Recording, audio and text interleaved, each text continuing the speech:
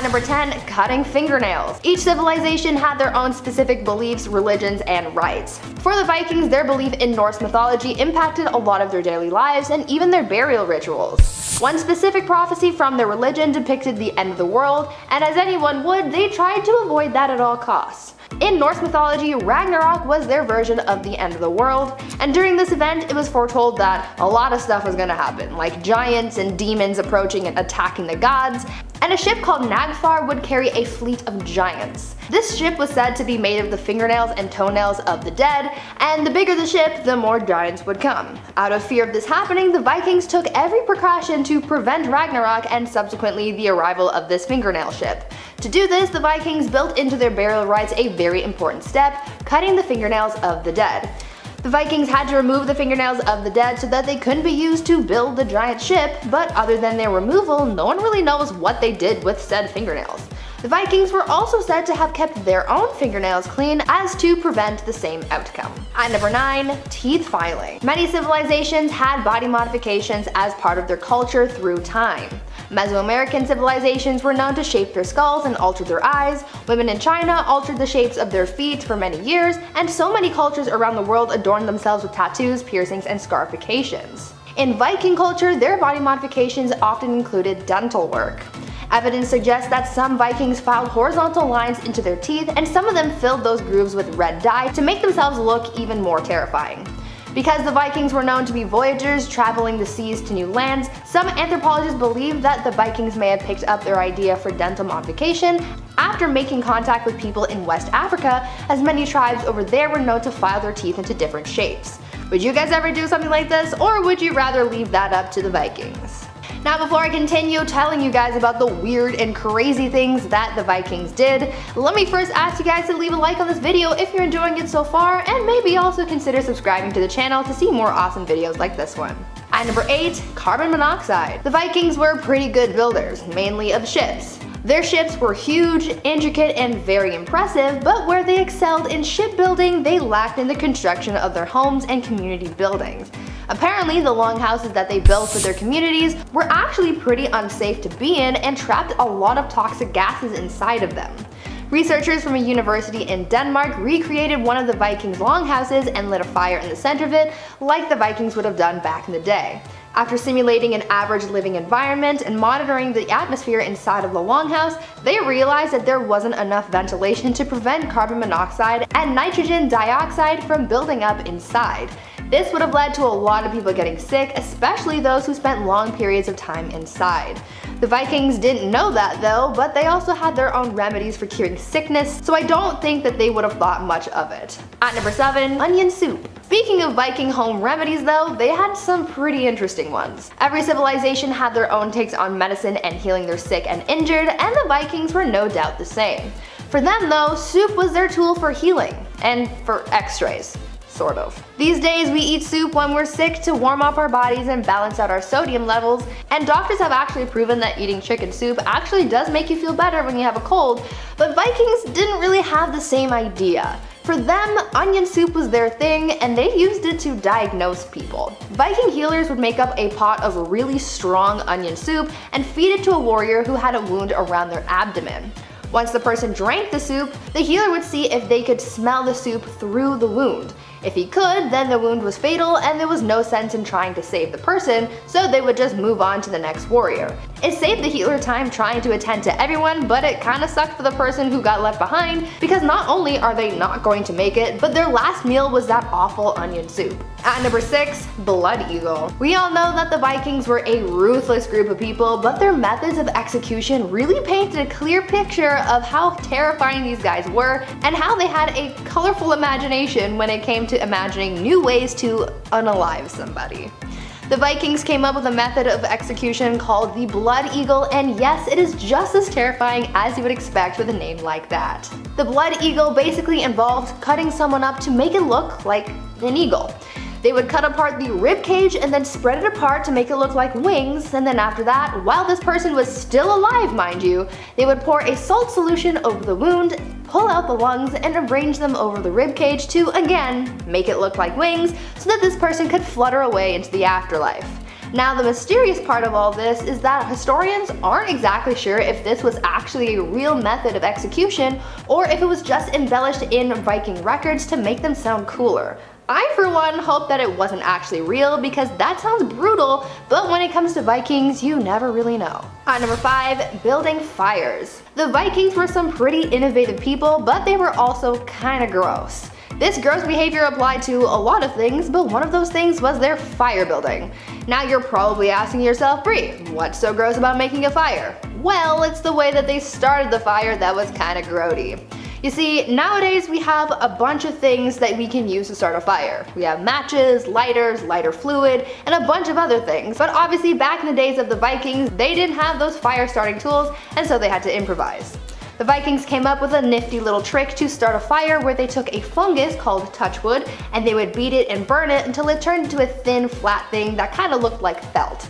Then they decided to get gross and would then boil the touchwood in human urine because urine contained sodium nitrate, which would help the touchwood turn into something that would smolder rather than burn. They could then take this stuff with them and use it to start fires whenever they wanted so they could cook food over their urine-fueled fire. Sounds delightful. At number 4, conning. Conning people has been something that's kind of been part of many societies since probably the dawn of civilization. Anyone can con anyone into doing anything or buying anything. I mean, people do it on eBay all the time. But apparently, the Vikings were also known to con people probably for their own enjoyment, because they're Vikings. Back in the day, the Vikings would do trades with the Inuit people and they would acquire narwhal tusks from them. The Vikings would then sell those tusks to other people, marketing them as unicorn horns, and let's face it, no one's gonna turn down buying a unicorn horn.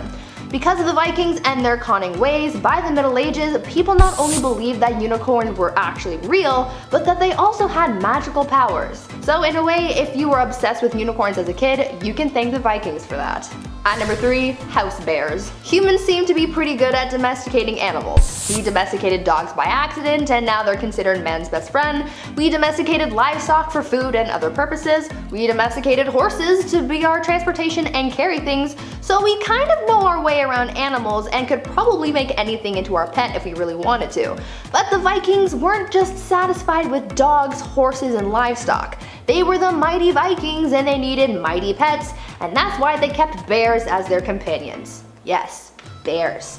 Now don't get me wrong, the Vikings also had normal pets like dogs and cats, and they would even sometimes bring them along on their expeditions, but they also really liked bears.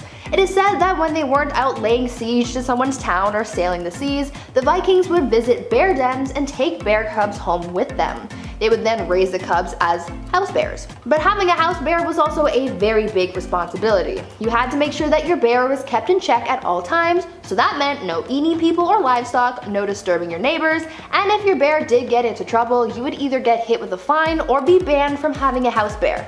So maybe it's best to stick with normal pets like dogs.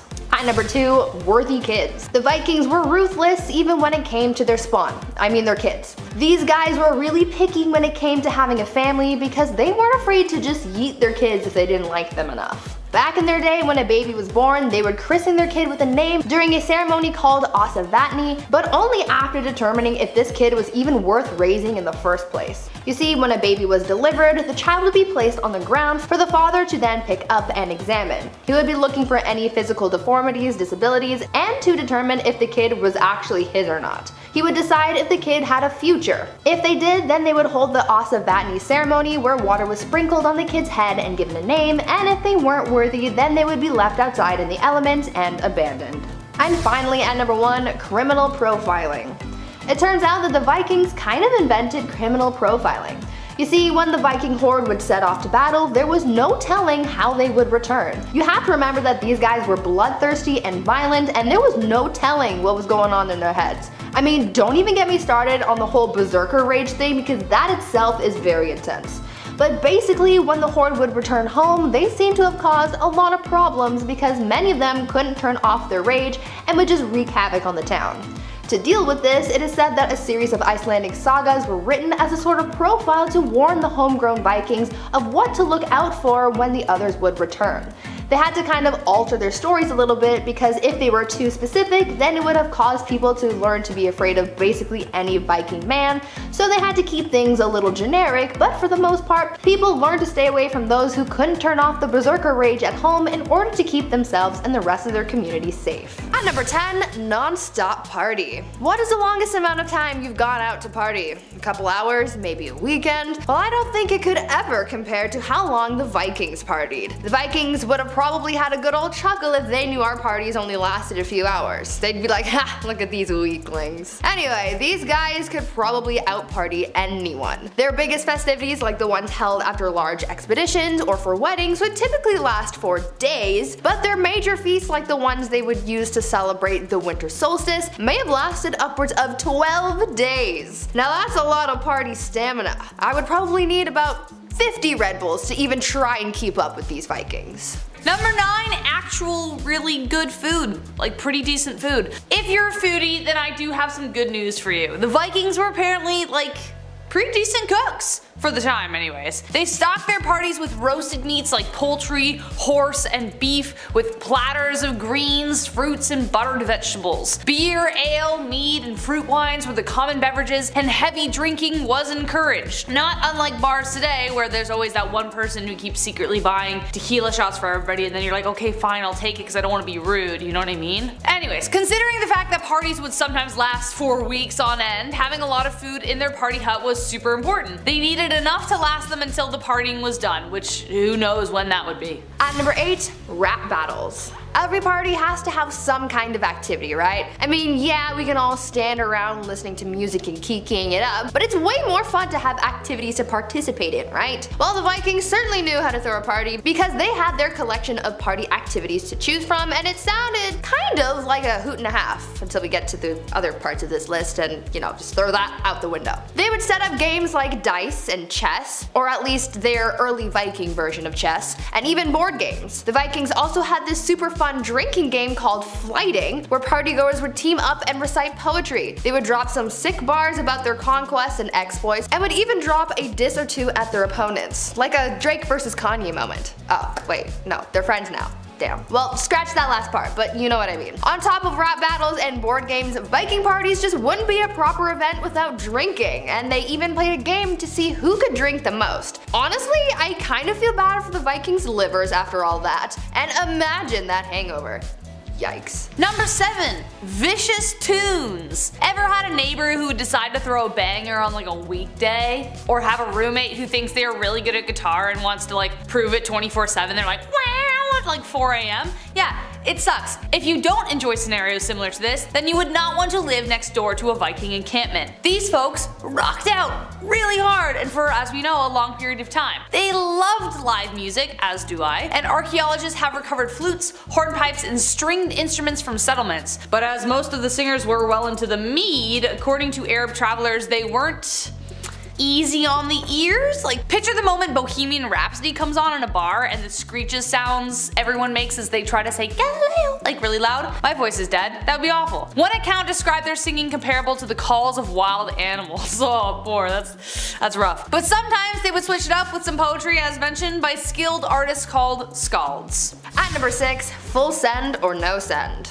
It seems like the Vikings lived by the notion full send or no send because, man, the things get wild and crazy at their parties. There was no holding back with these guys. Oh no. I know I previously mentioned some of the activities that the Vikings would have at their parties, but those ones were the tame ones, and if you know the Vikings, they can't have PG-friendly shindigs. Of course not. There's gotta be scenes of violence and coarse language. Viewer discretion is advised. Other than playing chess and having rap battles, they also had mass casualties. They played games where people literally kicked the bucket, but I guess dying at a party this wild is a good enough way to go. Some of their more dangerous party activities included throwing leftover bones at one another with the deliberate intent of inflicting bodily harm. They also played a full contact bat and ball game that would often end in injury, or the big sleep, and they also held a swimming contest. But there wasn't that much actual swimming involved, since the point of the game was to hold their opponent underwater for as long as possible. I would have to imagine that these so-called games would just make for a vicious cycle, because they'd celebrate something, play these games, kill someone, and then the funeral will have them celebrating again, just to do it all over again. What a wild life these Vikings lived. Number 5, drunk sword fighting and other things. Imagine letting a 2-year-old hold a very sharp broadsword. Sounds like a bad idea, right? Well, nobody seemed to think so when they put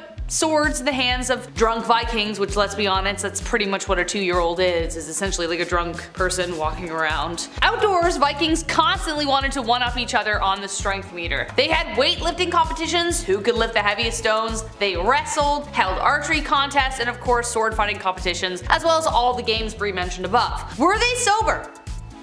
Probably not. They also had a game called Togo Honk, which was kind of like tug of war. Men would sit on the ground facing one another, press their feet together, and bend their knees. The goal was to try to straighten your opponent's legs and flip him over. Honestly, that sounds like a blast. Do you think it's a smart idea to put a sword in a drunk guy's hand? No, but it was the Viking era. There were literally no rules except for a few. At number 4, not enough chairs. Now we know that these Viking celebrations would often last for days on end, right? So imagine if during all that time you couldn't sit anywhere comfortable. Sounds pretty unfortunate, but it was the reality of a lot of Viking parties. Because these gatherings were so big, hundreds of people would be in attendance, but unfortunately there wouldn't be enough space to sit. To try and accommodate their hundreds of guests, Vikings would break out their longest tables and benches, but usually this still wasn't enough space for everyone, so it became kind of a rule that only the most important people were allowed to sit. Chairs are thought to have been pretty rare, so the most powerful and wealthiest Vikings were allowed to sit in chairs. Everyone else had to fend for themselves, either sitting on uncomfortable benches or just standing around. Now, doing this for a couple of hours? No problem. For a 2-week celebration, you can count me the heck out. If my tushy's not comfortable, I'm going home. Number 3, fertility celebrations. So we talked a lot about what Vikings actually did back then and how they partied. They partied pretty hard. But now we're talking about what kind of festivals they had. This holiday is celebrated on April 30th in Finland, Sweden, and Germany, but goes all the way back to the Vikings. This night is called Walpurgis Night, or Valburgas Night, or I probably said it wrong, but let me know, and is named after a woman called Valborg. She was born in 710 somewhere in Dorset/Wessex as the niece of St. Boniface. She traveled with her brothers to Württemberg, Germany, and became a nun. She lived in a convent of Heidenheim and became renowned for her healing powers, and was canonized as a saint after she died. This celebration is in honor of her. However, it was originally a pagan celebration called Beltane, a celebration of the return of summer. Viking fertility celebrations took place in and around April 30th, and due to Valborg claiming this date as well, the two celebrations became one and the same eventually. Viking fertility celebrations usually involved sacrificing an animal or two of some kind, and included all of the above. At number 2, Harvest/Winter Night Celebration. Next up in celebrations to mark on your calendar, we have the Harvest/Winter Night that took place on October 31st. It can also be referred to as Elf Blessing,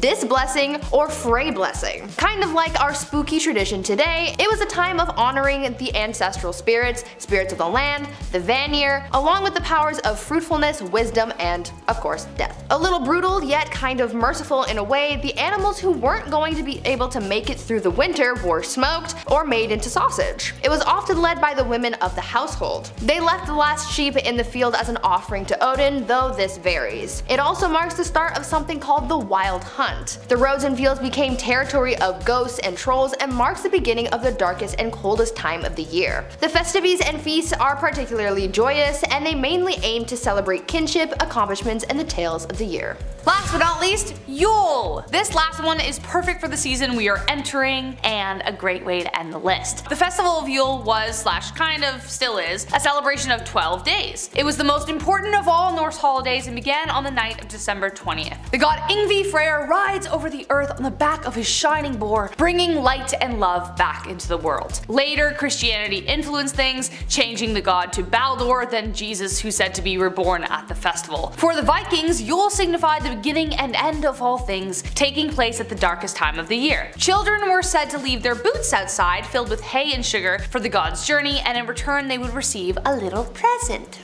Sound familiar? On top of that, the celebration would include drinking, feasting, songs, games, banquets, and sacrifices to the gods and the ancestor spirits for the 12 days. They even had what was called a Yule tree, which inspired the use of the Christmas tree today. Number 10. Patterns. Yeah, I don't know about you guys, but I'm starting to notice a pattern. What's that pattern exactly? Well, I'm starting to notice that maybe other Europeans were nicer than at least mainlander ones. I'll get into it. Was Vikings giving their women's rights messed up? No, of course not. I'm not a monster. However, you just gotta understand that a lot of other women in Europe did not share these privileges, like owning property, marriage rights. They even had the right to be warriors. While only a small fraction of women were involved, there are a couple sources that refer to female warriors, such as the War Maidens. Now, mind you, Vikings were coastal raiders, not so much a professional army, but still, it's about the freedoms, so you slay on, Valkyrie warrior, slay on. Number 9. Marriage. Okay, well, there was more freedom, but let's be honest, this was a long time ago and not 2022, so not everything was perfect. The marriages were oftentimes arranged by both families and watched over by elders. What's the average age of a bride-to-be, you ask? Well, the bride is a little bit older and some might call it a midlife crisis, but she's getting married at the age of 13. Lucky number. Sadly, this is just how it went for many civilizations of the day. I'll make the joke again that you don't have that long to live back then, so sure, it makes sense, I guess. Just looking back through the lens of time just makes my skin want to crawl when you do that. Ugh, yucky. I'll stick to the coastal raiding and the pillaging, thanks. Number 8. Grooms, tombs, and drogers. Ladies, wasn't your wedding night beautiful, surrounded by friends and family, a nice meal, and if you've been married long enough, maybe even some bad hair, and tuxedos that went out of fashion the second you walked off the altar. All while being recorded on the first camcorders that were big enough to be bazookas. God, I miss the 70s and 80s. Well, Vikings had some weird things going on too. No, not those bright blue tuxedos. I never understood how that was in style. It was just really weird. Vikings had this tradition where the groom would raid his family's tomb and retrieve a ceremonial weapon. Afterwards, he would take a very hot bath and sweat out the scent of the tomb, I guess? I'm not really sure. Where then his hair was stylized and somewhere a symbol of Thor was placed on him. I don't know about you guys, but that sounds like a lot. I prefer our tradition of drinking too much in the sun before the wedding starts and falling over at the altar. That's a much better one. Number 7. Blood. Ladies, if your husband's dungeon crawling wasn't enough to creep you out, then the poor Viking women had more strange traditions for you.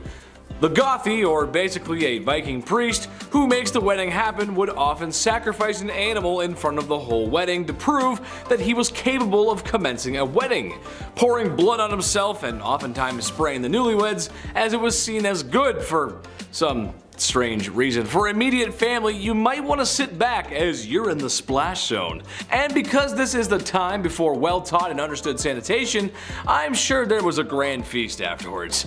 I'm sure that won't make anyone sick, right? Number 6. Quiet time.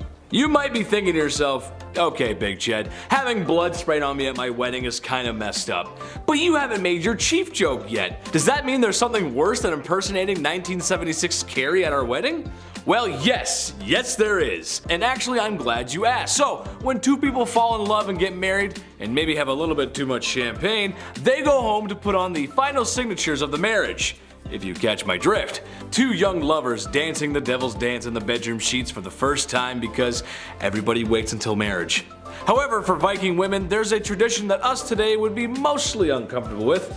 Or, I mean, at least if you don't have an OnlyFans, maybe not, I don't know. But when the young couple went back to do what young couples do, they had witnesses. Oh yeah, that's right. At least 6 witnesses apparently, just to make sure things go over smoothly. I moseyed on into town the other day and you know what the chief said? That ain't it. Number 5, housewife. Ladies, I hear ya. No woman wants to be told by a man to cook, clean, and be a housewife. But for Viking wives, this was half the case. Not so much misogynistic as it was just really a necessity. While a lot of Viking life was more than naval raids and pillaging, and while women warriors most likely took part in said pillaging, the women in Viking civilizations did a lot of work at home.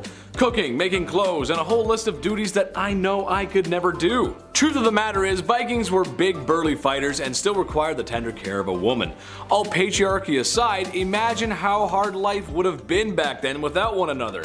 As for today, I don't think you understand how hard it would be for me personally to sew a hole in my own clothes. Many of underwear have been lost to me not being able to sew so long underwear.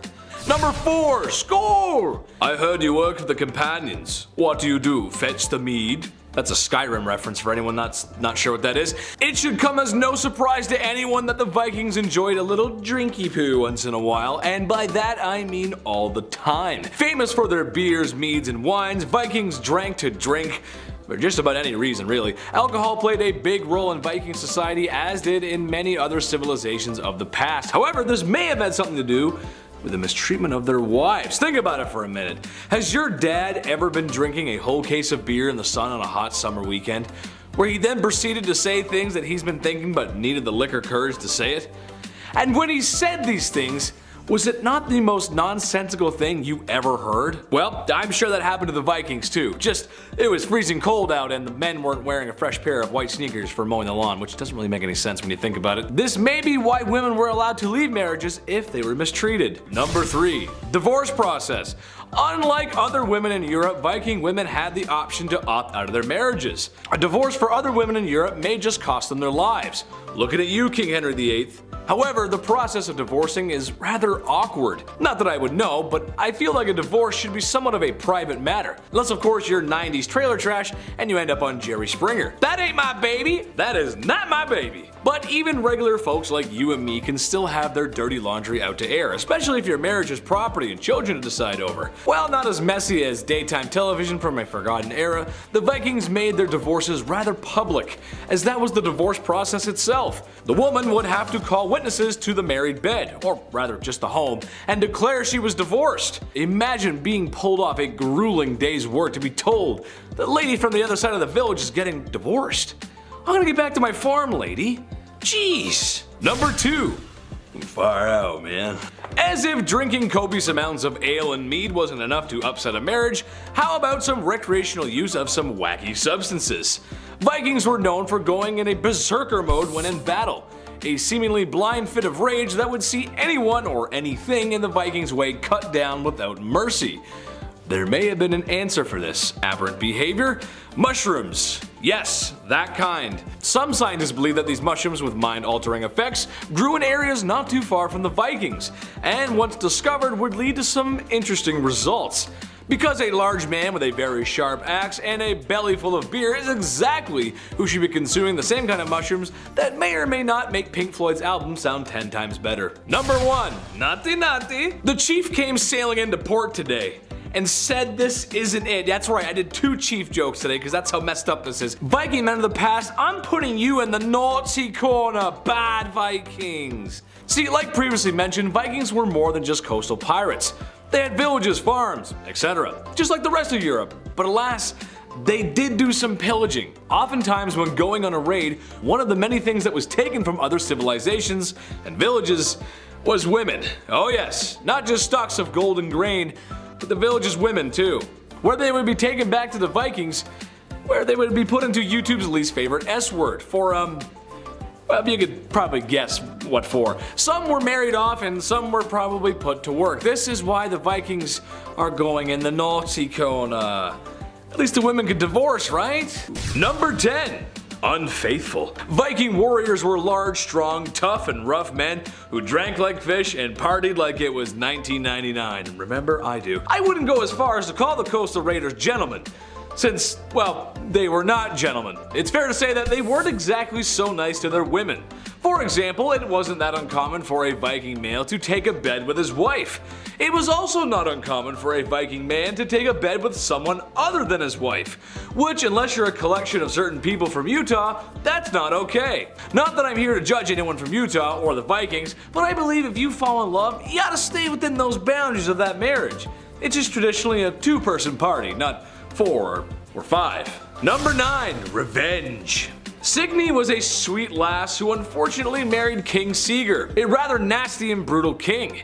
He would earn his malicious title when he had Signy's family unalived, except for her and her twin brother. But wait, there's more. Signy then plotted revenge with her sibling by meeting up with a sorcerer who changed her appearance. She then went back to her brother where they engaged in 3 nights of awkwardness and shame only a family watching in Force Ghost form could witness. She then changed forms again to give birth to her son that would assist in her revenge. Eventually they overthrew the Mad King and set him on fire for his misdeeds, where she then also willingly walked into the fire because she felt like she was no longer fit to live. That is one wild story. Hell hath no fury like a woman scorned, I guess. Number 8. Love Triangle. There once was a maiden so fair and so beautiful, apparently the most beautiful and smart. Sounds like a winner to me. Gudrun was her name, and she was stuck in an unfortunate love triangle. Kjartan and Bolli were friends and foster cousins. Kjartan immediately fell for the beautiful Gudrun. His father, however, did not exactly approve of this fling, as he felt she was kinda sus due to her previous marital adventures. So while holding Kjartan back, Bolli went to swoon the beautiful lass.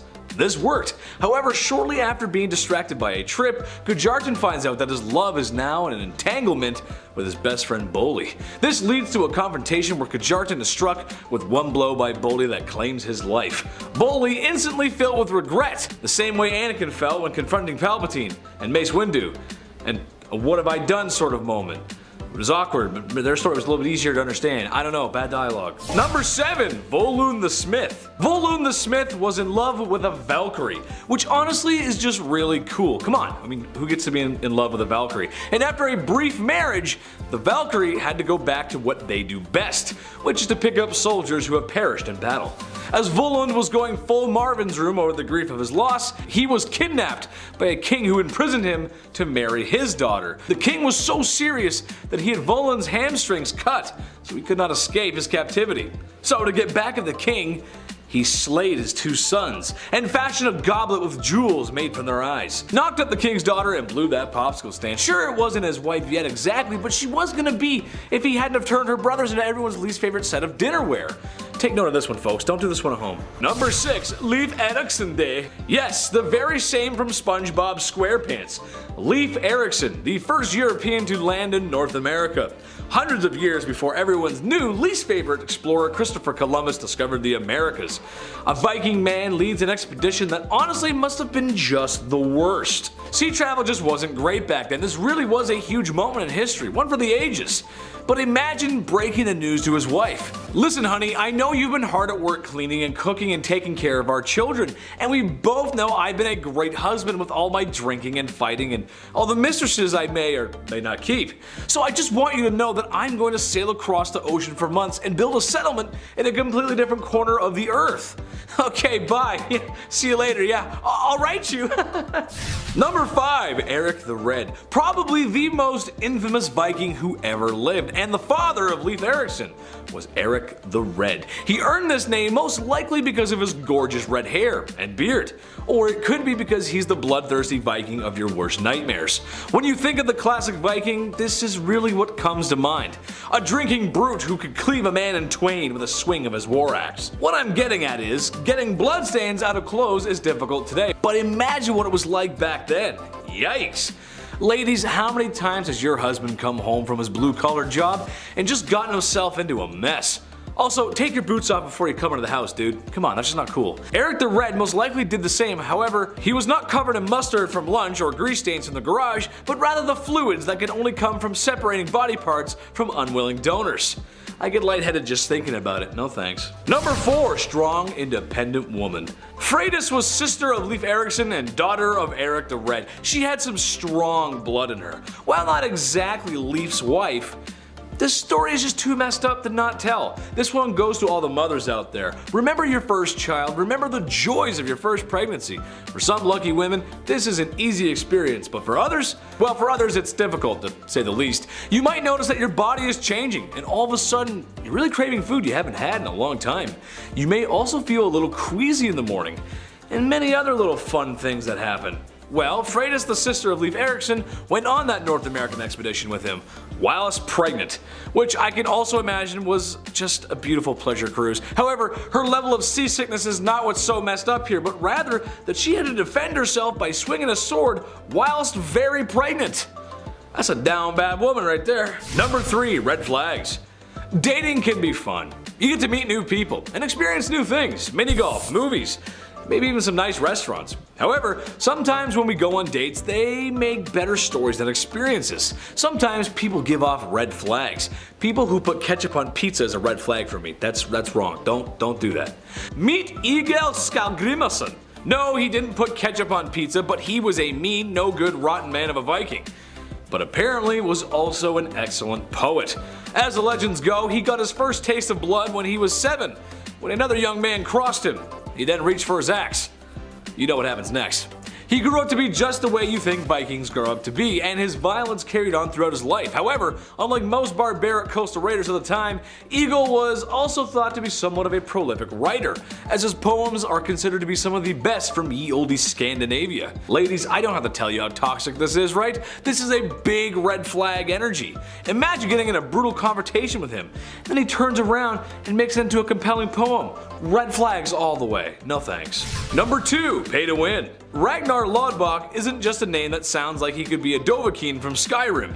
It's a name that struck fear into many Anglo and Franco kingdoms at the time.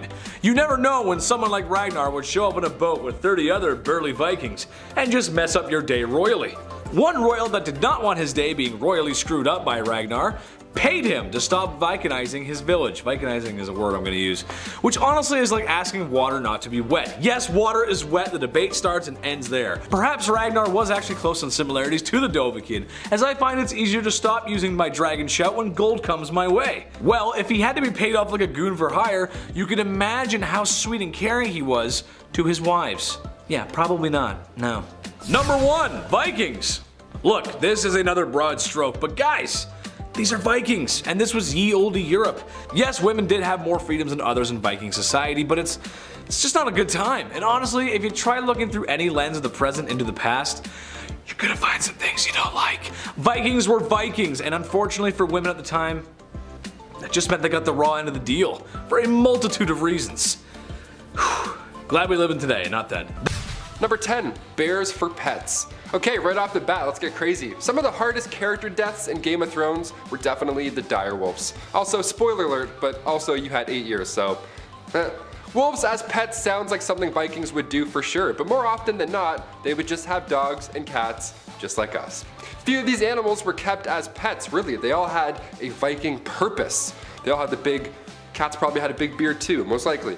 Viking cats belonged in the house to chase away rodents, just like they do today. Freya, the goddess of love in Norse mythology, rides in a cart that's being pulled by 2 cats. It's the cutest little cart ever. These cats were Egyptian. Most of the cats in Scandinavia came from Egypt at that time, and they adapted to a much colder climate. Viking dogs were also a thing. They were often found in graves next to human remains, so the man's best friend thing goes way back. They were hunting dogs and herding dogs, and they too followed their masters to Valhalla, hence why the bones would always be found together after death. Here's the crazy part though, Vikings would also domesticate bears from cubhood. Yeah, they would have Viking bears as pets. What a fun way to kick this list off. Number 9. Norse paganism. If you're a fan of the MCU, this guy Thor here with the cape and the hammer and the big muscles, odds are you've heard of him before Nick Fury introduced you. Thor and Odin, they come from Norse mythology. The Aesir are the main gods of the pantheon. Those include Thor, Odin, and even Loki. And yes, in Norse mythology, they lived on Asgard. It's not just MCU stuff, one of the 9 realms. So they believed that if they fought hard enough and lived the most fierce warrior lives they could, they would end up in the halls of Valhalla to join Odin in the fires of Ragnarok, the most fierce battle of all. The Vikings didn't have a name for their religion at first, so when they eventually ran into Christianity, they called it the Old Way, which just sounds cool. It's like, ah yes, the old way. It's referred to today as the Asatru, that's the worship of Norse gods. That term became popular in the 19th century. So it came much later. There was a Nordic religion society in Denmark that had around 600 members, and that was back in 1997, so pretty recently, and it was approved officially in 2003. Believers now can mostly be found throughout Denmark, Sweden, Norway, and Iceland. Number 8.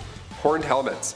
Okay, when you think of Vikings, you probably imagine a very large man and a big ass beard with some horns. You got a horn to blow on, a horn to drink wine out of or something, or some ale, and then 2 horns here on your helmet. Just the horniest fella. Well, aside from looking cool, this horned helmet would have served absolutely no purpose to a warrior in combat. I don't know, unless there's a guy out there just headbutting all of his opponents individually, I don't know. The horned helmets were only introduced into Norse culture when costume designer Carl Emil Doppler made them for Norse-themed operas in the 19th century. So it's really just modern art that we're thinking of. Also, Thor surely doesn't help. He has like wings on his helmet. I'm like, is that real or is that just Chris Hemsworth? I can't tell the difference. Number 7, hockey. I had to share this one, you know, being a Canadian and all, this one hurt. We found out that hockey wasn't our thing during Canada's 150th celebration. How epic is that? Oops, timing. I'm cold a lot of the time. My face hurts here in Canada. It hurts when I walk to the store and get my weird bagged milk and then I return back to my igloo, you know how it is. That's the idea, right? That Canadians are cold and they play hockey all the time. Well, honestly, yeah, pretty much, not too far off. Well, hockey isn't just our favorite winter activity. Vikings loved it too. They actually brought it here in the first place, believe it or not. They didn't call it hockey also, they called it a way better name. They called it slap and fatten, which means to slap the fat around. You slap some fat with a stick. Me and the boys are gonna go around and do some road slap and fatten. Car, heads up, pause the slap and fatten, let's get out of here. Vikings would get sticks and try and slap some fat in between two posts. Imagine getting cross-checked by a Viking. See you later, chest plate. Number 6, what's that smell? You would think that just looking at a Viking that they would probably smell bad. I don't know, they're by the sea a lot, they're always damp, there's lots of hair. I mean, the beards alone probably suck up 1% of the ocean. Barnacles and all that jazz. But believe it or not, these Vikings didn't smell bad, they were actually known for their hygiene. When excavations were done and all these sites that Vikings lived at, well, rather raided and then lived at, ancient hygiene tools were found. So like tweezers, combs, ear cleaners, they were into it. They weren't lucky enough to have Q-tips back then, so instead they used animal bones, which wouldn't hurt too much. Your eyes wouldn't really roll for that one, I don't think. It's just business, no pleasure. Vikings would bathe once a week, which to us sounds like a risky move, but once a week for that time period, that's amazing, that's unheard of. Queen Elizabeth I would only bathe once a month. So put that in comparison. Mind you, when you're hauling gear throughout a forest and then you have to use your axe for 4 hours straight, you might sweat a little bit more than the Queen. Number 5, the first raid.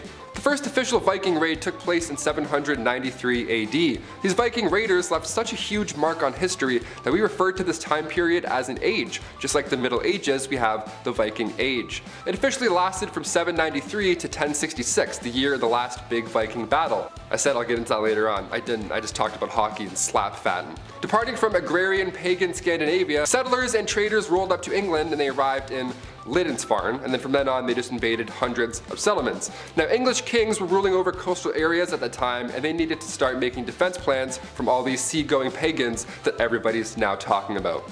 Imagine hearing about pirate Vikings, I'd be like, what? Who are these? They have what? Beards and axes? Number 4, Viking funerals. Now, I know this isn't messed up per se, but I really wish that we still did Viking funerals. They would be way more fun. I don't know, instead of carrying that 900-pound casket down that aisle for like 14 city blocks, Vikings would do it in one of 2 ways, and both were pretty epic to witness, I'm sure. One way, they would bury the body, the classic, right? They would leave stone circles around the shallow graves that they dug, or do these burial mounds, or grave fields, usually after a battle. Vikings were pagan, they believed that the more smoke there was during a cremation, the better. The smoke was their way of reaching the afterlife. Boats also symbolized safe passageway to the afterlife in Norse mythology, so Vikings would shape these stones around the grave like a ship or a boat. But high-ranking Norsemen, they would be buried with their boats. In 834 AD, the Osberg ship burial honored 2 women, and this ship vessel was massive. It was 70 feet long and 17 feet wide, had 15 oars on each side. It was discovered in Norway on a farm, so the whole shooting an arrow while they're at sea thing, that sadly wasn't common. It wasn't a thing at all, really. Because if you missed, you just gave away the Osberg and you botched the funeral. Way to go. I know, sorry, I know. Number 3, hit the slopes. Vikings didn't invent skiing by any means, but they did make it cooler. The name skiing actually comes from an Old Norse term that means to stride on skis, and Viking would hunt on these skis. They got so good at hunting down elk on these skis that a law had to be written in order to protect them from going extinct. That's how good they got. The Gulathing Law of 1274, it was written in Norway, and it outlaws the hunting of elk while on skis. You probably read that and you're like, who the what? Skiing was such a big advancement for Vikings that there's 2 Norse gods involved in the sport. We have Ullr, the god of snow, and Skadi. Imagine these 2 showing up in the next Thor movie. Game over, man. Take my money. Number 2, rap battles. I'm currently in the middle of Netflix Rhythm and Flow series. It's a great time, I'm loving it. It's like American Idol, but for rap. Like, hi, that's amazing. Rap battles today are nuts. They're crazy, they're intimate. Rap battles today are so impressive, but imagine getting schooled by a Viking. Yeah, you heard me. Imagine a Viking battling you and then just destroying everything that you care about after destroying you with words. You got a twofer. During those olden days, you needed a way to pass time. If you couldn't play hockey or slap fatten, and there weren't any villages to destroy, you always had poetry. Fighting comes from the Old Norse term fleita, which means provocation. Insult exchange, but make it theater. Norse literature really has tales of their gods fighting. Imagine the next season of Loki and he's battling Freya. I'm like, come on, he's got this. It's hometown advantage. It wasn't to see who can diss the other's hometown the hardest, really, per se. This is actually a challenge in order to see who can spontaneously think of a poetic retort. In Anglo-Saxon England, flighting would go down during a great feast, enjoying roast while watching a roast. We love it. This was entertainment in the 15th and 16th century Scotland. Now we have, well, this. We just have me ranting about flighting. If you like it, give it a thumbs up. I'm doing my best. And finally, number 1, go berserk. Whenever you're playing a video game or like Assassin's Creed Valhalla per se, that health bar at the top starts to glow and you're ready. For a brief second, you can go beast mode and then everyone can hit you with arrows and nothing happens, right? You go berserk. Most games have this in some way, but did you know berserkers were a real thing in history? Just like Thor and Loki and everything else, apparently. Those Norse warriors would arrive to the battle decked out in bearskins. The term means to change form, so these guys were considered a higher power when it came to these battles. So you gotta call in the big dogs, or as they were described back then, mad dogs. They could take an opponent down with just one hit, and today we have an idea of what may have helped the fight. The odds that the guys were on something, be it mushrooms, maybe they were hammered, are pretty high. Pun intended.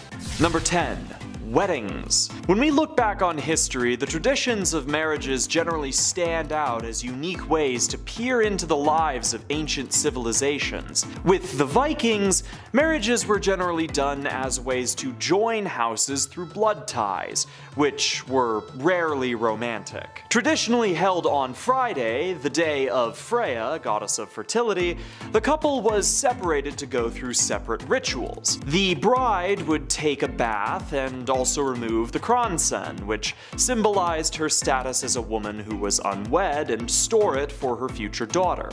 The groom would then go and break into his ancestor's tomb and steal their stuff, usually their swords. During the ceremony, rings and family swords would be exchanged, and a feast would be had in their honor. During this, one tradition was to stab their swords into a pillar. The deeper the sword went, the better their marriage would be and the more children they'd have. Number 9. Teeth painting. When exhuming the many skeletons of Vikings that have passed throughout history, a remarkable detail was found throughout all of them. Notches of varying size, depth, and length were found to have been cut into the teeth of these ancient warriors. The reason for their existence was something of a mystery. Furthermore, comparing the style to historical Vikings, the name of the Danish king Harald Bluetooth suggests that his title may have been slightly more literal than initially thought. This would have been achieved through the application of a mixture of resins and dyes, though whether or not it was permanent would be hard to know for sure, since the evidence has long since rotted away. Number 8. Blonde hair. The image of the Viking as a blonde-haired, blue-eyed warrior is prolific and also wrong. While the majority of Vikings were observed to be blonde and described as such, this was actually due to an extremely early application of hair dye. That being said, this wasn't solely due to fashion, though blonde hair was considerably valued in Viking society. The method in which Vikings dyed their hair was through the use of lye, which contains potassium. Potassium can often strip the pigmentation off of hair, and if Vikings washed frequently, which they actually did, they were weirdly hygienic, then it would lead to their hair gradually being dyed blonde. A side effect of this was that lye was also extremely toxic to lice, which helped prevent outbreaks on ships. Number 7. Torches. Moving straight from hygiene to whatever this is. Starting a fire is extremely hard. You'll see two guys rubbing sticks together in the movies and suddenly fire appears, but you know what? That doesn't work at all. The conditions for friction alone being enough to start a fire have to be absolutely perfect. The right temperature, the right humidity, the dryness, all of it. So this is why people decided to find other methods for starting fires, such as flint, a material that is fairly easy to find wherever you go. But with flint, you also need tinder, and this is where it gets a little weird. It always gets weird with tinder. The Vikings had a particular species of mushroom that they'd use for their torches, which they would carefully prepare and then boil in their own urine. Well, because, and it's honestly more likely that they found this out through trial and error, they probably didn't actually know the chemicals and all this, urine contains sodium nitrate, which burns real good, as it's a chemical neighbor of potassium nitrate, which is found in gunpowder. This was actually a fairly common technique for creating torches at the time, and, you know, just really cool. If not, like, you know, really weird. Number 6. The 81 Yule offerings. Christmas is coming, and if you're a Viking, that usually isn't a great thing. Not because of the Norse gods or anything, Vikings were actually pretty quick to pick up Christianity, but more because Christmas was the time where a pretty brutal ritual would take place. Specifically referred to as Yule, the ritual was estimated to have been in honor of family members that had passed away, and generally involved singing, dancing, and killing 81 men to offer their heads to the gods. Merry Christmas! Number 5. How to ward off Draugr. Draugr, for those who didn't play Skyrim, are a Viking denomination of the undead. It's presumed as a certainty that when a person is buried in the ground, they will rise from the dead as a Draugr. From there, they'll attack people, and everyone will generally have a bad time until the Draugr is killed via decapitation, dismemberment, or any act of making it just not move anymore. To prevent this from happening in the first place, Viking land burials were done extremely carefully. Straw would be placed under the body and scissors would be laying on the chest, while their toes were sewn together and nails were pushed through their feet. They would then deconstruct a portion of the house and take the corpse out through it, reconstructing it later, as Draugr were believed to follow the path back from their place of burial. They would then be entombed, and all of the items they'd owned that remained in their house would be turned upside down until their grave was magically sealed. Number 4. Berserkers. A denomination of shamans, berserkers were warriors trained to fight and channel various spirits into their body. There were 3 schools of berserker: the wolf, boar, and bear, each one serving a slightly different role. To train, these berserkers were sent out into the wilderness to become more in tune with nature, and also drive themselves insane in the process. This would supposedly imbue them with the strengths of their respective school of combat, and so when they were called upon to enter into Norse conflicts, they were supposedly given the ability to transform into their respective animal, ripping the opposing warriors to shreds. This account is shared both by Vikings and the victims of Vikings, though it is more than likely that this is just an exaggeration meant to imply the bestial behavior of a berserker when in a trance. Number 3. The Blood Eagle. This one is not for the faint of heart.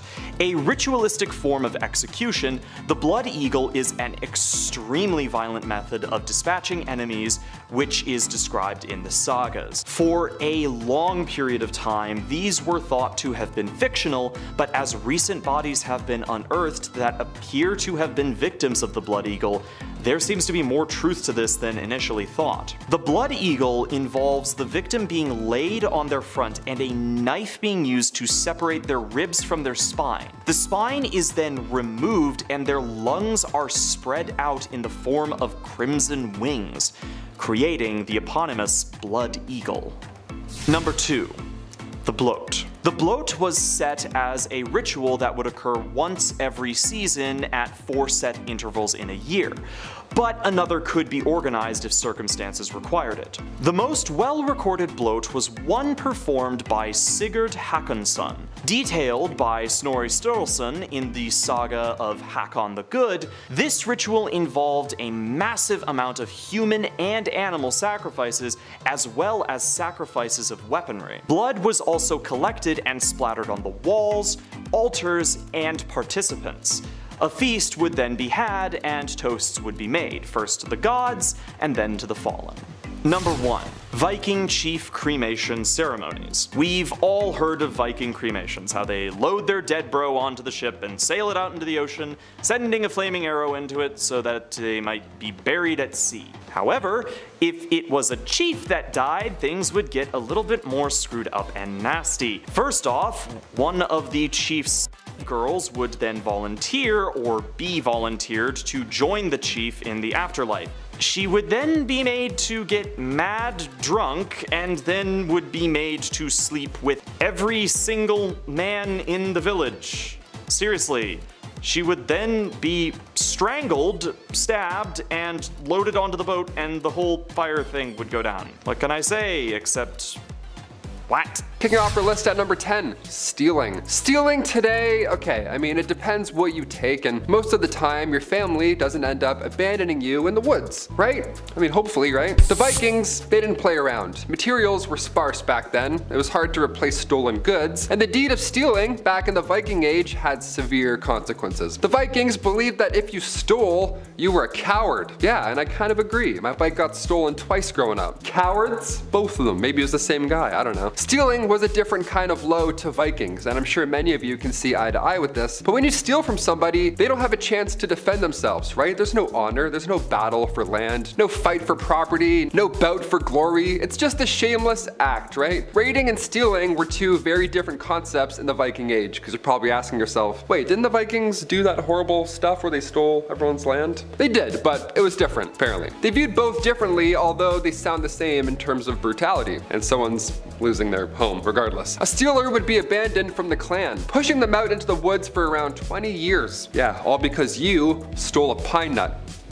Way to go, Eric the Dumb. Get out of here. Number 9, rodeo. Hold on to your butts for this next one. This one I did not expect, honestly. If you were an early medieval Norseman and somebody insulted your wife, first of all, how dare you? Second of all, the legal punishment afterwards, it can vary, but one of the most bizarre ways to settle your beef, pun intended, was by involving a cow. Yeah, a cow. He came in, he was brought into an area, hopefully a controlled area of sorts, and that's where its tail was shaved and then covered in grease. Poor thing, had nothing to do with any of this, and now he's over here. The man's shoes were also heavily greased, and the cow was prodded to make it upset, right? Sounds like something Johnny Knoxville would do for fun, but it was not fun at all. The rodeo began when the man pulled on the cow's tail, like a bell being rung. Like, here we go, gong, and then he just got whipped away. Now this of course would upset the cow, and it would thrash him about. Now if the man at this point can keep hold of the cow's tail for a specified length of time, why, he passed the test, of course, and then he was allowed to live on, and he had to keep the cow afterwards. What a weird bonding story, imagine that. Number 8.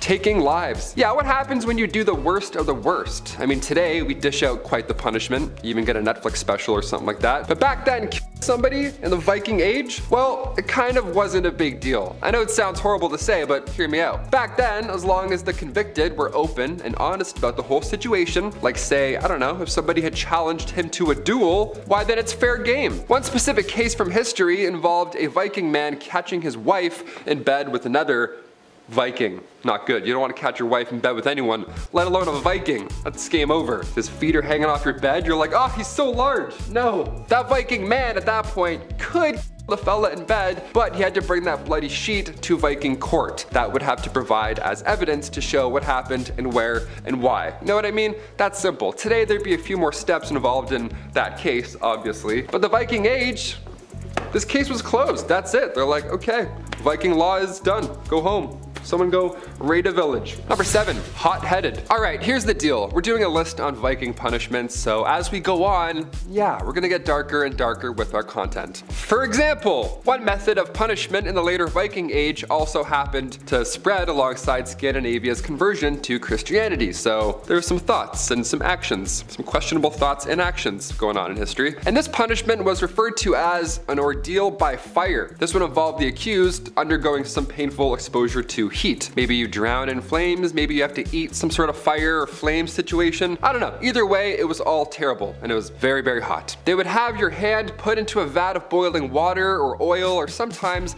make you walk across hot coals. And you can only imagine how creative people were getting back then, right? You don't even want to know the rest. Can't even say what happened on YouTube. Use your imagination. Hit that thumbs up and use your imagination. Number 6, piece by piece. Okay, what's worse than ordeal by fire? Well, probably amputation. I'd have to go with the latter for sure. It's close, definitely. In Viking societies, punishment was often dependent on status. The higher your status, the harder and longer your punishment was. High status folks got some pretty horrible stuff happening to them, honestly. If a thrall carried out a robbery at their master's command, well then it was the master that was punished. So instead of a quick death, they would amputate something. That's horrible. Yeah, continue being a royal, but now your life is going to be much harder. A real life example of such was Nut, the Danish king of England, back from 1016 to 1035. Now the king put in place a horribly grim law that thankfully died with him, but it stipulated back then that a woman committing adultery must lose her nose and ears, while men were merely chastised. Not even close to being fair at all. Now a thrall who had killed their master back then and then tried to run away were to have their arms and legs amputated afterwards. They weren't executed per se, but they could barely survive afterwards. I think I'd rather die at that point. That sounds terrible. Number 5, tarring and feathering. Okay, we've all heard about this one. It's brutal, of course, but the most shocking part is how many steps this one involves. You know what I mean? Like, you'd think at the feather part, one guy would be plucking, like, what are we doing? This is insane. I have to go home. It's been hours here. This is horrible. This one goes as far back as 832 AD. This disgusting act has been going down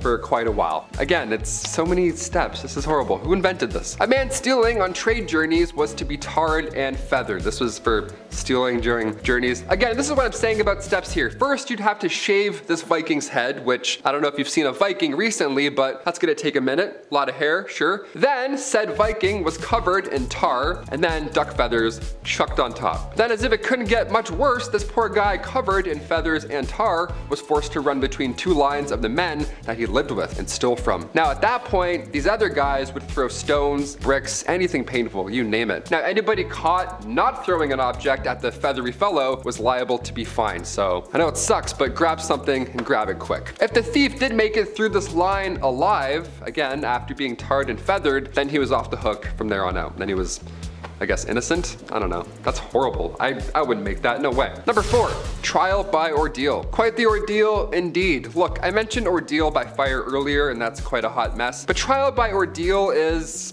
I have no words. Humans are so stupid, honestly. Introduced after Christianity, wild. Trial by ordeal was used as a test to determine whether someone was innocent or guilty. And yeah, spoiler alert, it was in fact not foolproof at all. In fact, it made absolutely zero sense at all. Basically, the accused would be placed into the center of everybody, and then they would have severe pain inflicted upon them in a multitude of ways. Like, they all just beat this person up. It was horrible, to say the least. If they survived all this pain, they were innocent, and if they didn't, then they were guilty. Who thought, like, who wrote the rule book on this? That doesn't make any sense. What kind of insanity is going on here? But wait, it gets even better. If their wounds were clean and without infection after 3 days, then they would be found innocent because it was a sign that the gods had intervened to show their innocence. So yeah, a lot of steps to be proven innocent. And healing apparently is one of them. Who knew? Number 3, no insults. Yeah, the YouTube comments section could take a note from this one. Here we go. No insults. Be nice. This one's pretty good. This would change the game today. If you hurled insults at somebody back in the Viking Age, well, they were entitled to compensation. And they could summon everybody else who's around at the time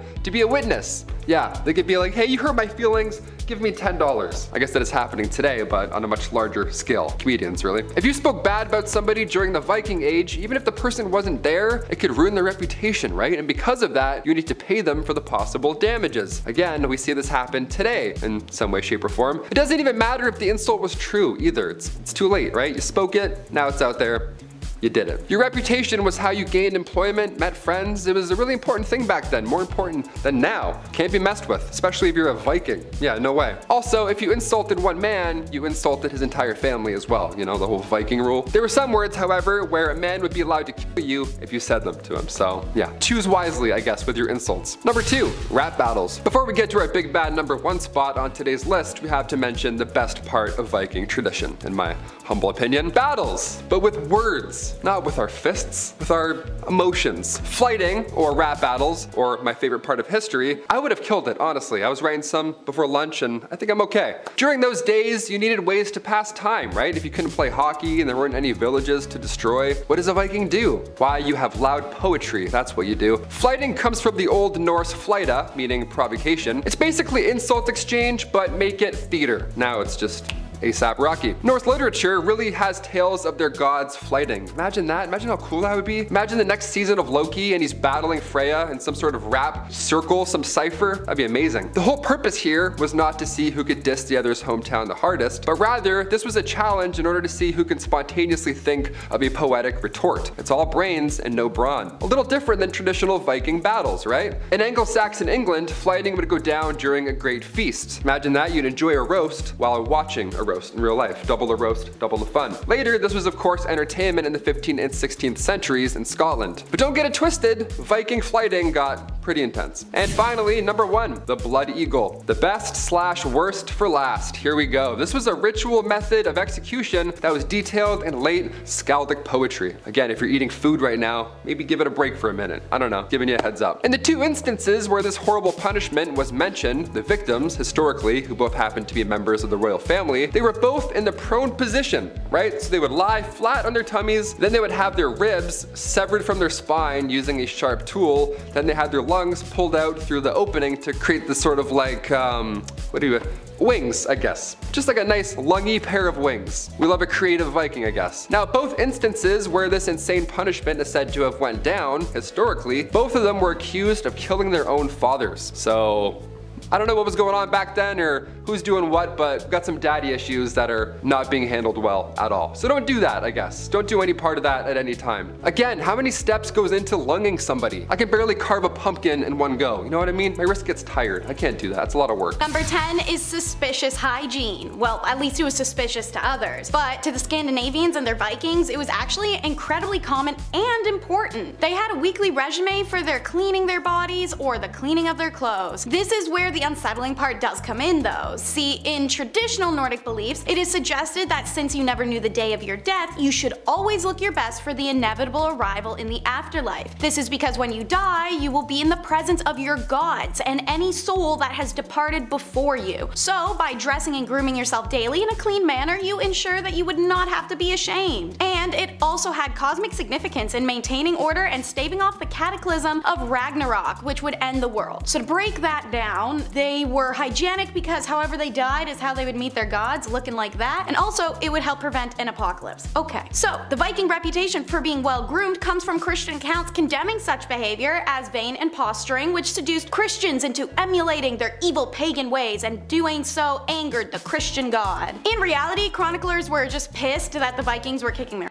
asses and stealing their women. A famous example of this resentment towards Viking superiority and, well, hygiene is after some Vikings did a sacking of a monastery in 793, scholar Alcuin wrote multiple letters to English kings denouncing those Christians who had begun dressing and caring for themselves as the pagan Vikings did, since this obviously incurred God's wrath. What you give is whatever you get with number 9, blot sacrifices. The concept of this ritual is an exchange. By sacrificing to the gods with certain items or certain requests, the Vikings could receive something in return. Sometimes it would be a request for fertility or goodwill regarding the weather or the harvest. Sometimes it was luck in battle. It's believed that there are 4 of these blots that were done during the year at the time of the autumn and spring equinox and the summer and winter solstices. One of the few documented blots in history is documented by Icelander named Snorri in the early 1200s, who described how all the farmers of the area had gathered at the temple to make sacrifice, and a meal was provided by Sigurd Håkonsson, a generous man of wealth. Multiple animals were sacrificed primarily horses, and the blood was collected all in bowls, being that the participants used twigs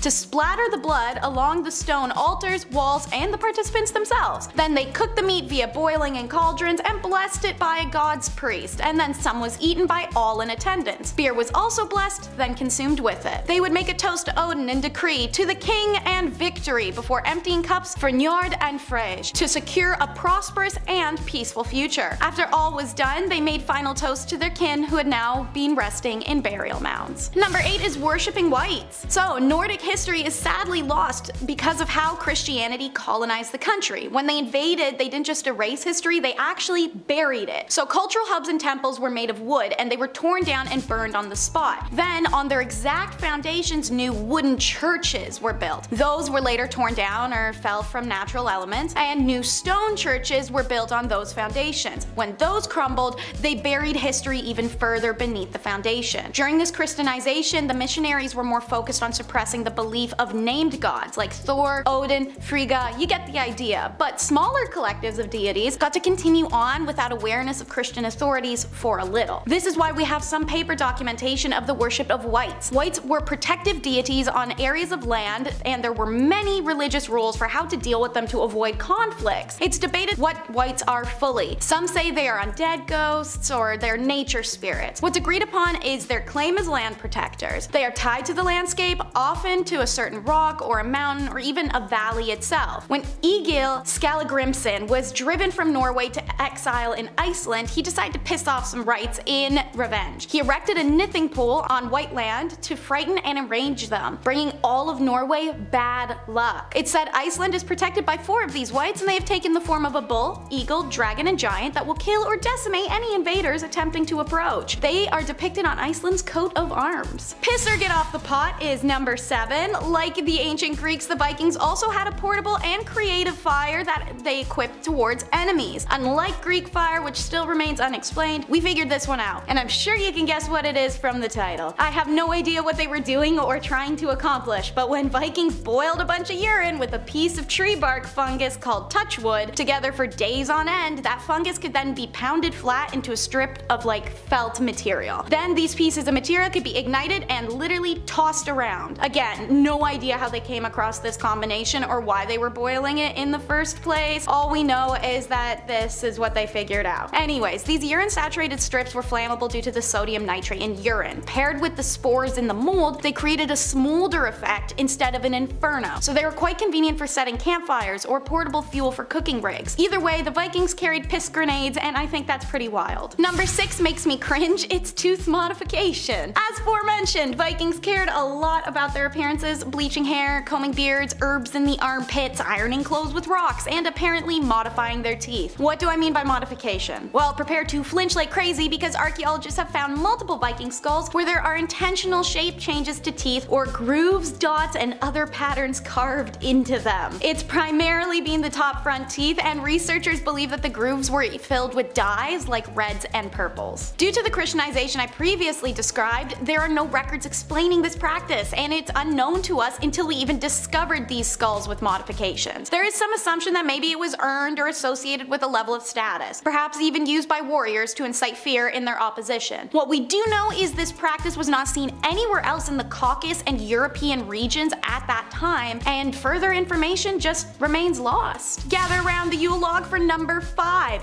Yule itself. That fun little YouTube video a lot of people put on their TV whilst opening presents Christmas morning is actually its own holiday. Yule is a period between winter solstice and the blot ritual done for that solstice. It's speculated to be somewhere around January 12th each year. The reason it's celebrated, once again, is lost to history, but speculation is that it honors the dead, the new year, and to celebrate Thor and the coming sunlight he brought as days become longer. We know that there's a multi-day feast and alcohol paired with singing and games. Vikings would make a sun wheel that they would set on fire and roll down a hill in honor of the sun's return. Sounding like a party to me. Naturally, they made Yule logs decorated with yews, hollies, and firs alongside carved runes. A piece of this Yule was kept every year until the next Yule to protect the family and be the start of the first fire of next year. Yule is actually the basis for most Christmas traditions. The Yule log, decorating a Christmas tree, ornaments, caroling, making cookies, so much more. This is actually because when Christianity was forcing its way in, they needed to up conversion. but no one was interested in monotheism. So they created Christmas, and they used the Yule traditions as a basis in order to convince people to convert. They also took St. Nicholas and the concept of stockings, which were boots originally, from Eastern Europe and the Balkan region to convert them. Clever Christians used people's pre-existing cultures under a new name to have them join them for a lot of different things. What they didn't take, however, was the unsettling detail that every 9th year of Yule, it was customary for Swedish kings to sacrifice men at the temple of Uppsala. 9 heads would be offered to the gods, with the bodies hanging out of the temple's sacred grove. This would go on for 9 days, totaling 81 sacrifices that would be accompanied by feasts and Yule festivities. Number 4 is Zombie Avoidance 101. A suspicious amount of cultures speak of the undead creatures rising at night to torment the living that can't enter a door without being invited. It makes you wonder what they saw that we didn't. Called Draugr, Scans and Vikings lived on the assumption once any corpse was buried, it would become animated again. If it were peaceful, then it was called a hogboy, and it would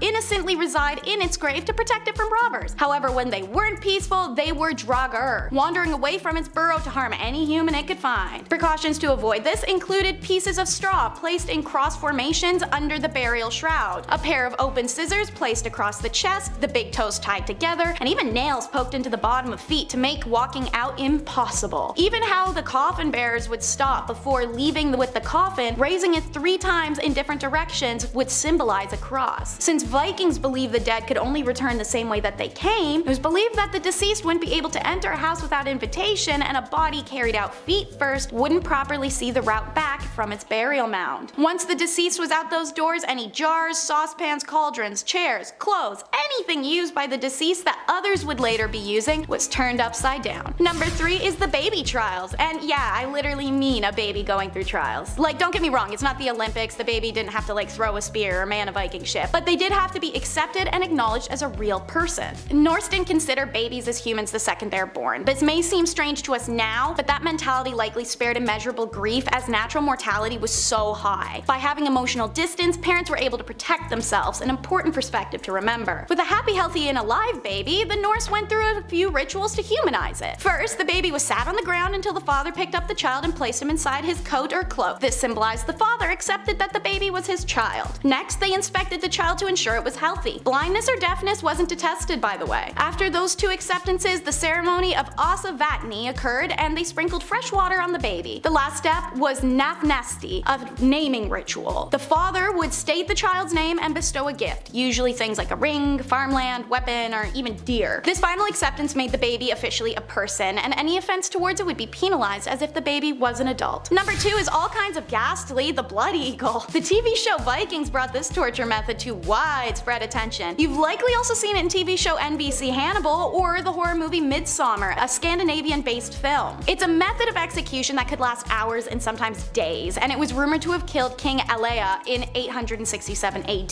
The punished was laid face down, restrained with his arms and legs spread, and an eagle was carved into the skin of his back before the skin was peeled back and ribs separated from the spinal cord with an axe. But we aren't done yet. The ribs and muscles are then pulled outwards to represent the wings of an eagle, and of course, salt was then pressed and rubbed into the wound. While the victim is still alive, his lungs are gently lifted out of the body to rest on the stretched out rib bones. As the victim died, his last breaths and the wind amongst him would make the lungs flutter like that of a bird's wing. Jesus, I don't even know how to follow that up with a witty comment, man. I think I'm gonna just move on to the next segment. So number 1 is somehow more grotesque. It's the Berserkers. We all know Vikings were absolute beasts in battle, so you had to know this list was gonna get a little darker towards the end. They had this thing called battle fury, which in recent times we have theorized to be the result of either intentional or accidental use of psychedelic and fungus. This could cause a self-induced hypnotic trance, resulting in them losing their sense of pain and conscious control of their movements. But nothing was more terrifying than a berserker. They took that battle fury and multiplied it by 100. They took on the appearance and behavior of either a bear or a wolf, even donning the pelt or the heads of their chosen animal. Oftentimes, that's the only garb they wore at all. Apparently, to reach this status, they lived out in the wild like their totem animal. Being stripped of humanity allowed them to take on the strength and mindset of that creature. So when they fought in battle, berserkers apparently used just their bare hands and teeth. And according to legend, they felt no pain and could keep fighting for hours despite any injury. They were said to have even ripped man limb from limb. Imagine going into battle in like 600 AD with an opposing army you've never seen before, and then it turns out it's a bunch of 6'11" dudes in animal skins out of their minds on psychedelics and carrying 7-foot swords. Yeah. And we're kicking off this list with Blot. These were blood sacrifices that were performed in order to appease the gods. Luckily, Blot often refers to sacrifices of animals rather than human beings. It was often horses or pigs that were used, but the size of the animal was in direct correlation with the level of gratitude they were showing towards the gods. The animals were placed over stone altars before being sacrificed, and their blood was collected in a bowl that would get passed around, and with each person they would, take a sip of the bowl. Sometimes twigs were even dipped into the bowls of blood and then shaken around at onlookers, spraying them with droplets of blood, kind of like a Jackson Pollock painting is what I picture. The meat of the animal was also doused in its own blood before being feasted on. This was a really common practice. It would take place all throughout the year, but now let's move on to a more special Viking tradition. Next up we have Viking Yule. The Viking Yule festival sounds pretty pleasant. Some of our modern Christmas traditions were inspired by Yule. They'd feast, burn the Yule log, there was a Yule tree, again very Christmas reminiscent. They drank heavily, sounds like Christmas to me. There was one tradition though that's thankfully been left out of our modern holiday celebrations: human sacrifice. Yes, every 9th year during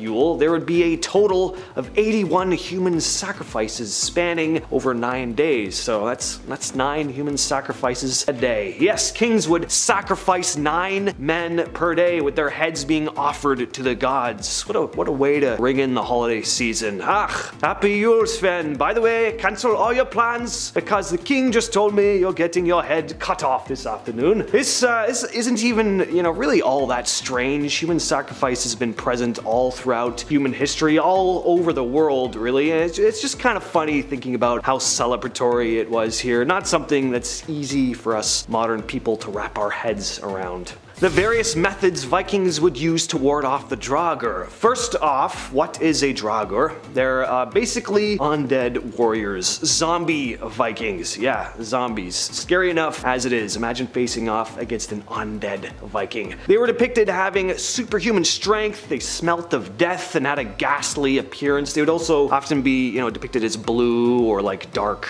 with decay. If you've ever seen the Northmen, you may be familiar with the Draugr. We get this awesome fight with one of them. Very cool creatures in Viking folklore. So Vikings, being as superstitious as they were, sought to prevent the recently deceased from becoming one of these undead entities, and there were several methods they would employ. They would sometimes place a pair of scissors on the chest of the corpse. They'd hide twigs in their clothing, or they would drive needles into the bottom of their feet to keep the dead from walking around again. That one makes sense. That's a pretty practical one. They would abandon children deemed sickly or weak. This isn't much of a surprise given that Viking culture was so heavily centered on strength. Vikings were a warrior culture, constantly engaged in battle, so children that were too small or sick were just really of no use. The most common method of ridding themselves of the weak was to just chuck them into the sea or take them deep into the forest where they'd be left to fend for themselves, often freezing to death or becoming a wolf pack's next meal. They didn't just do this in order to maintain a strong society though. Vikings also lived in a very harsh climate where, those that were unable to contribute were just really extra mouths to feed. They were a bit of a burden. So yeah. Different times. This is also a practice not unique to Vikings though. Another famous group of warriors, the Spartans, dispose of unhealthy children. So yeah, I'm glad we live in 2023. Vikings actually dyed their hair. Yes, as it turns out, that classic image a lot of us have of Vikings in our minds is having long blonde hair and beards. It's not just a myth. I guess, nobody ever thought the blonde hair thing was a myth necessarily. Many Nordic people have blonde hair, of course, but that super extra blonde look really was a thing. The beauty standards in Viking culture called for blonde hair. So for those that didn't have it naturally or just wanted to get it extra blonde, they would have, they would actually use a specific type of soap that was heavily highly concentrated and contained high amounts of lye, which we still use today to make stuff like glass cleaner and fertilizer, actually. This would basically strip their hair of its natural color. They were basically kind of like bleaching their hair, really. They'd also do the same things to their beards, which, oh my god, I can only imagine how dried out that would have made them. Beards, I mean, you gotta moisturize these things, you know? The hair is very different. I bleached my hair before and it gets super stiff. It's almost like hay at first, so they must have had some extra crispy beards. Speaking of cosmetics though, let's talk about Vikings' teeth for a moment. Having nice teeth, it's a sign of attractiveness, good health, but these ancient warriors would modify their teeth for reasons that aren't 100% confirmed, but we can speculate that it was to make them appear more fierce, because I don't think Vikings were all too concerned with pretty, other than their gorgeous blonde locks. Skeletal remains of ancient Norsemen had been dug up in Sweden and parts of Denmark with horizontal grooves kind of carved and cut into the front of their teeth. For the most part, they were just horizontal lines, but there had been other shapes found as well. Again, it's not 100% known why some of them did this, but it's said that maybe they dyed the grooves to create kind of cool lines on their teeth, almost like tattoos. It would have been extremely painful, as you can probably imagine. Nobody likes going to the dentist. And it wasn't super common, but it was definitely a bit of an ancient Swedish trend. There are plenty of cultures all around the world that would also do something similar to this, but Vikings are the only known culture in medieval Europe to have practiced it. Next on the list we have swords and weapons. There are several traditions held at Viking weddings that are rather familiar. The bride and groom would exchange rings, they would celebrate with a feast, there would be animal sacrifices, all pretty standard, but unsurprisingly swords also played a major role in Viking weddings, because of course they did. First of all, the groom's buddies would hide a sword in the grave of one of their ancestors, which the groom would then have to find and retrieve, kind of like a sword scavenger hunt. Pretty fun. If I ever got married, I might want to incorporate that somehow. And then when it came to the actual wedding ceremony, the bride and groom would exchange rings, yawn, but they would also exchange swords. These swords would have been passed down through their family, and the exchange of the blades symbolized the union of the two families that were now there to protect one another. It's actually quite a lovely idea, really. The Viking funeral. We've all seen this one in movies and shows before. It's that classic ritual where a warrior or king is sent out on his ship and burned at sea. There's a common misconception that this is pretty much how all Viking funerals took place, but this was really more reserved for higher ranking members of society, as ships were expensive and, you know, kind of important to people who would like raid villages and travel around the world. But the first step was to prepare the body of the deceased. It would be washed, dressed in its best clothes, and adorned with jewelry and other belongings. It was then placed on a wooden boat. The boat was filled with the deceased's possessions, weapons, food, sometimes even livestock, or even a sacrificed slave. Family members would often place personal items and offerings in the boat as well. Once everything was set though, the body was taken to the funeral site. The boat was then set ablaze either by a torch or a flaming arrow, and then the flames of course would consume the boat and the possessions of the deceased, releasing the soul of the departed to the afterlife. The Vikings believed the higher the flames, the better the chances of the deceased's successful journey into the afterlife. So family members would often add oil or other flammable liquids to the fire to ensure a bigger, brighter blaze. And why not? I mean, if I'm gonna go, I want to go out as as big a fire as possible. Go out with a blaze of glory. The Blood Eagle. All right, this one is pretty gruesome, so fair warning. It seems as though Vikings could get pretty creative with their methods of torture. The Blood Eagle was a nasty practice in which the unlucky recipient is restrained, lying face down on the ground. Then the image of an eagle with its wings spread out was carved into the victim's back. Already sounds awful, but nowhere near finished. Typically using an axe, each of the victim's ribs were then separated from their spine and kind of like splayed out. So in the end, they'd have almost this appearance of wings coming out of their back. Pretty creative, hence the name. Hold on though, still not done. Sometimes, if they were feeling extra feisty, they'd even rub salt into the wound at this point by literally rubbing salt into the open wound. And just to top it all off, the lungs were then pulled out and splayed over the exposed ribs, which would then kind of flutter in the wind like a a bird's wings. Vikings would often perform this horrific ritual on their worst enemies or even members of their own